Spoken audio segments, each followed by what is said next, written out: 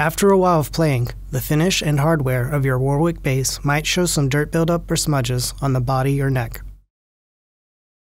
While our natural oil finish needs special treatment using the Warwick surface finisher with beeswax, our other finish options seal the wood completely, meaning only the visual aspects of the wood need cared for by cleaning.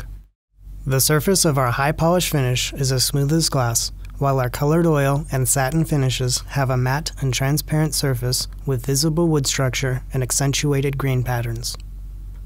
All you need is the polishing cloth from your user kit and a standard guitar polish that you can get from your local music shop. First, you can remove the strings for unhindered access to all parts of your bass. Then, spray the cleaner onto the surface, taking care not to spray directly onto the pickups or electronics. Take the polishing cloth and buff the finish, making sure to cover the entire surface, including spaces like between the two-piece bridge. To clean the areas between the pickups and knobs, you can spray a bit of cleaner directly onto the cloth.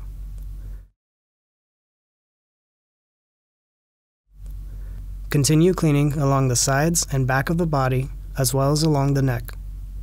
Repeat this process until you're satisfied with how the finish looks. Since our colored oil and satin finishes are either color stained or the wood stays natural and are sealed using a thin layer of satin matte lacquer, you can treat them the same way as high polish finishes. If you just want to clean part of your base, you don't necessarily have to remove the strings. Just make sure that before you spray the surface cleaner onto the body, you cover the strings with a polishing cloth. You can also apply the cleaner directly onto the cloth. Then, clean the smudges and dust as shown earlier. You'll immediately see the improvement on the surface, and with a little care once in a while, you can keep your base clean and shining like it did when you first got it.